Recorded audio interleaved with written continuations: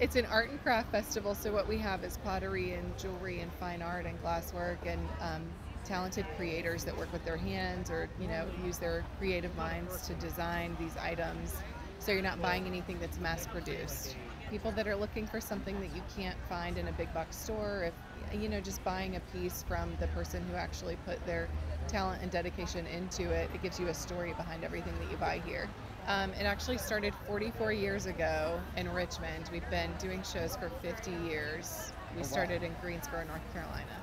We love the people of Richmond, and we're pulling a lot of really interesting and talented exhibitors from a really great area, a lot of locals, but also a lot of people who travel from up north or even out west to come out to Richmond.